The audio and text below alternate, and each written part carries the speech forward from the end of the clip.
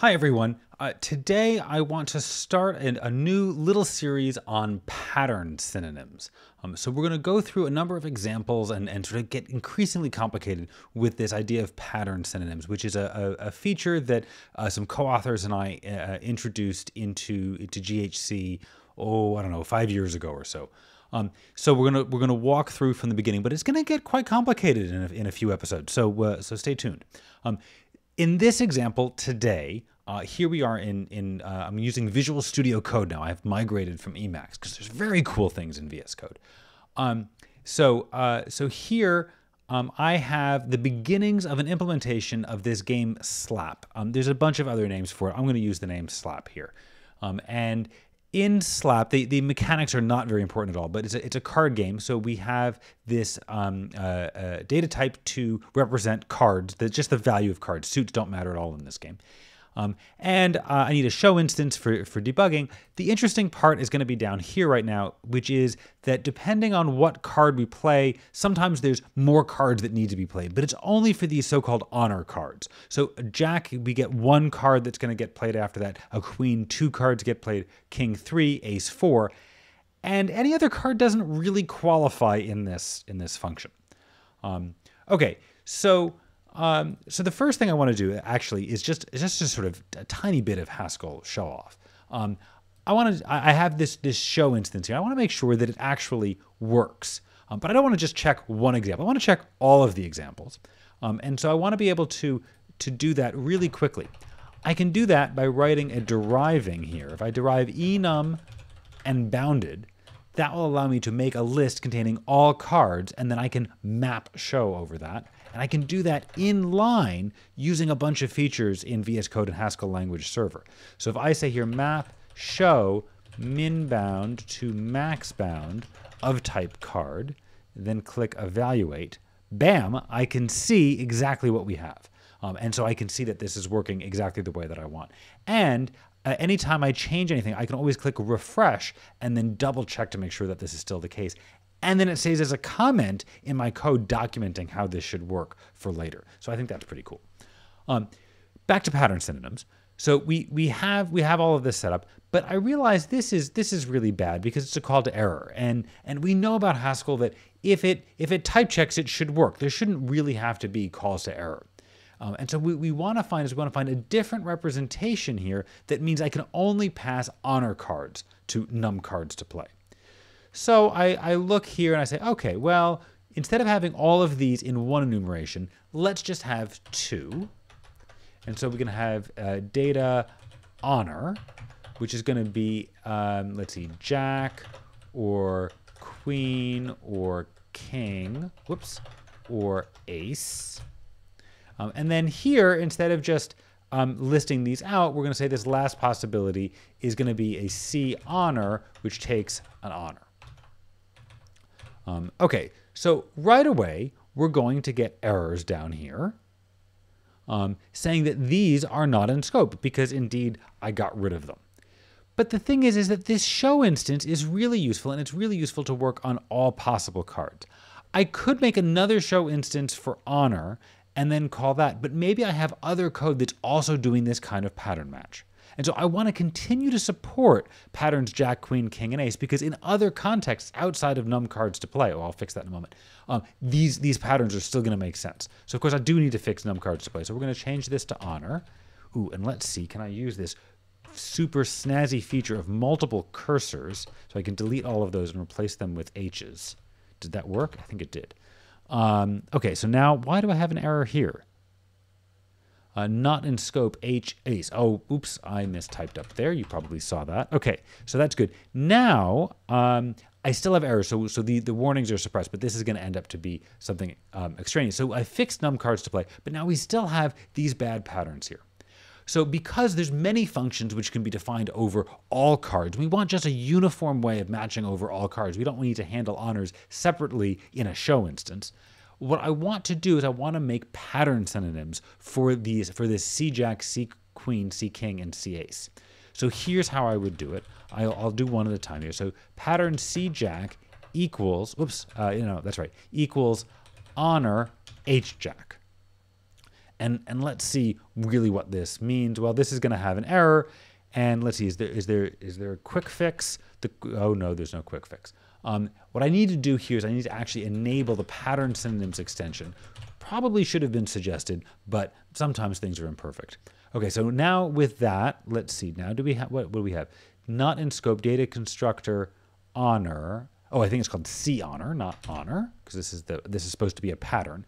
So the idea is that this C-jack now will expand out to this phrase here.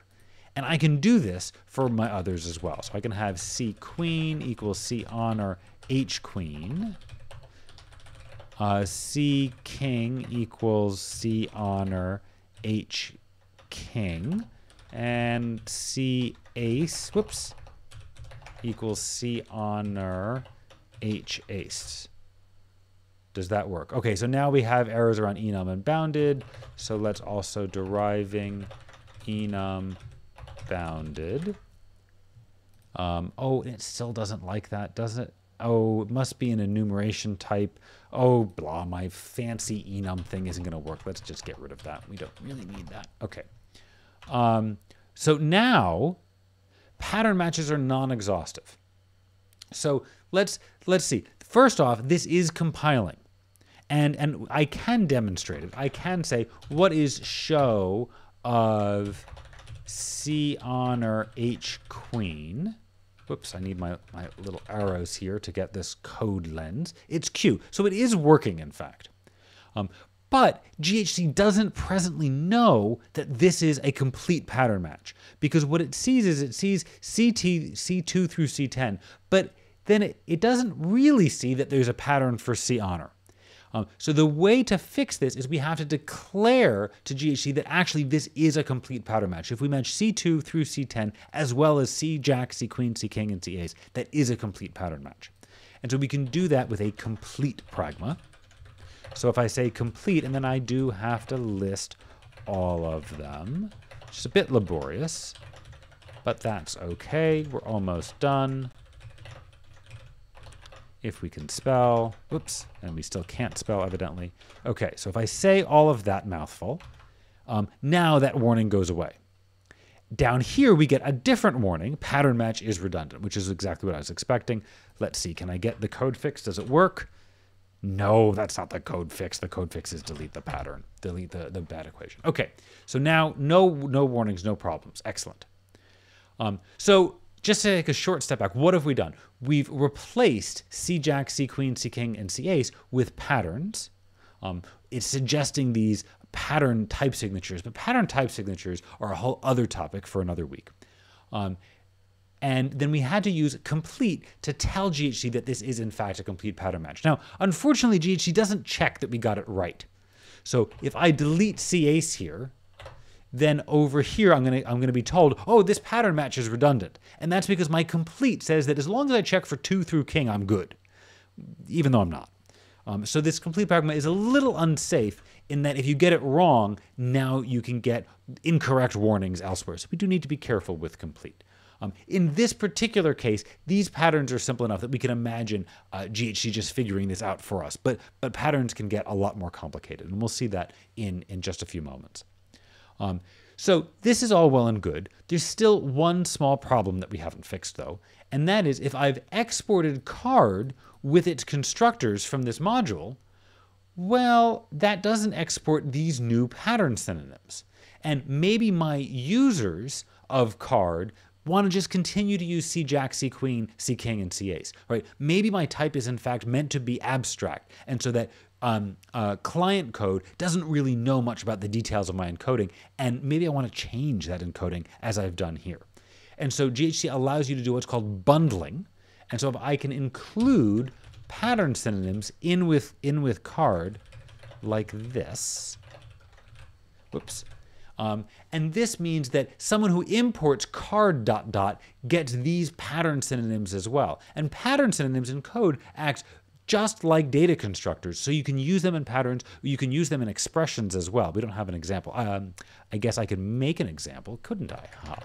So I could say show C-ace here, and that will indeed work. And there's actually a lot going on here, right? C-ace is defined down here. So this CAs has to get expanded as an expression to be C honor CAs. And then here the pattern has to match C honor CAs as well. So the pattern synonym is sort of behaving just like a constructor, just as we want. Okay, so that's pretty good. I'm now going to deviate a little bit from this example, but I want to show another example of a pattern synonym, and then I think that'll be it for today. So this next one is, let's say I want to have a pattern synonym even, which will match any even number. So we know how to start. It's going to be pattern even equals, but now I'm in a small bit of trouble because I don't have a pattern that I can write over here. So pattern synonyms often work well with another feature in GHD called view patterns. So a view pattern is a pattern that looks like this. A view pattern always has parentheses around it. Let's see. Illegal view pattern. Can I do the quick fix? Will that work? No code actions available. Oh, I have to go in here. There, add view pattern. Okay.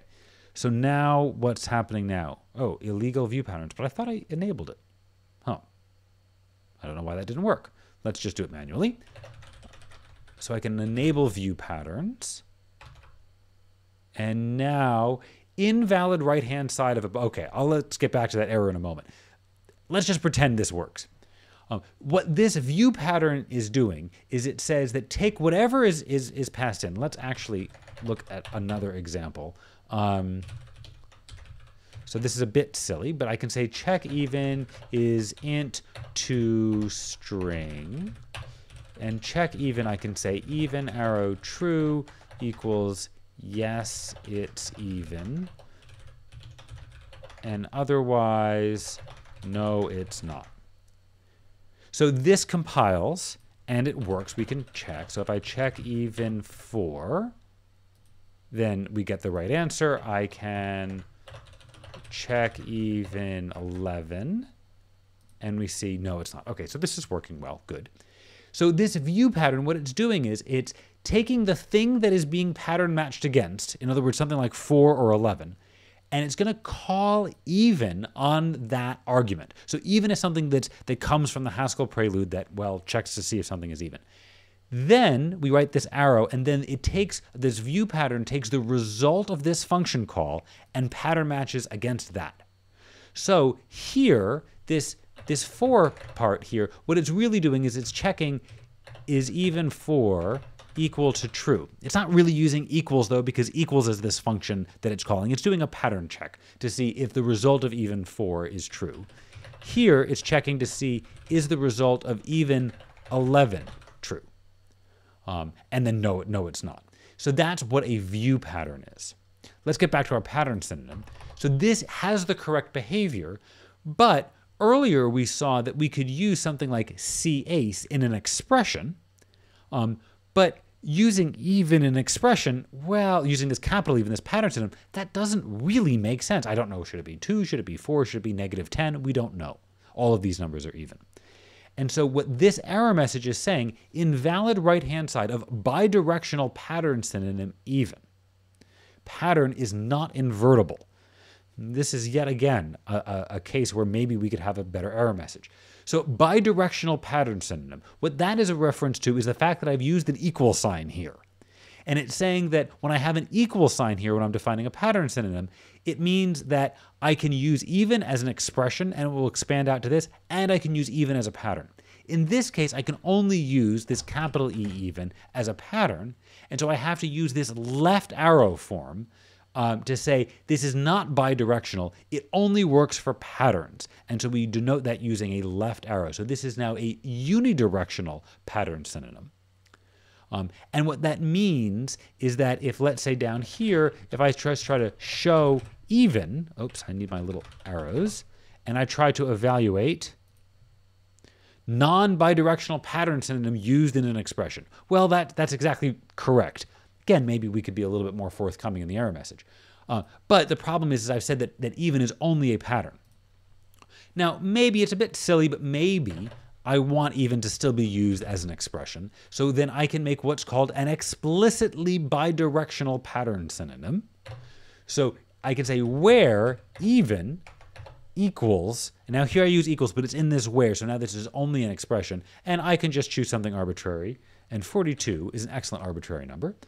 And so now I've said that if I ever use even as an expression, it should just be 42. So if I refresh this down here, then we get 42.